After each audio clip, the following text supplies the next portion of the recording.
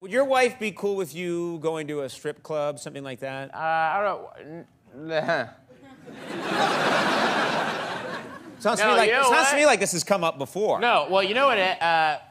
When I first started Saturday Night Live, the Lonely Island guys got invited to the Playboy Mansion, and they were like, "Do you want to go?"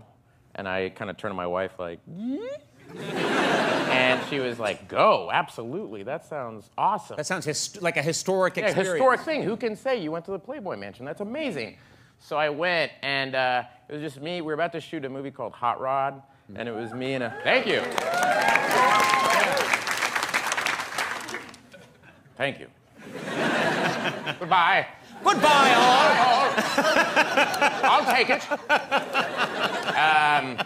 We were about to shoot Hot Rod, and the movie is so, like, me at the Playboy Mansion was me and Akiva Schaffer, the director, drinking coffee off of, like, saucers. You don't drink. And I don't drink. Yeah. I don't smoke. I don't do anything. Right. And us being like, so what aspect ratio are you going to shoot the movie in?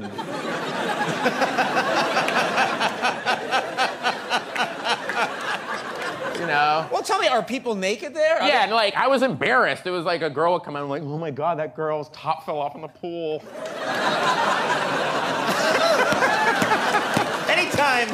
I was such a nervous wreck at the Playboy Mansion. I was like, this is so not my It just occurred to me while you're doing this that one of the uncoolest things you can do is blow on a hot liquid and then sip it. With like gorgeous women just crossing on the foreground. Naked women crossing you and you're, yeah. There's a 3-hour Stanley Kubrick documentary streaming on Netflix right now.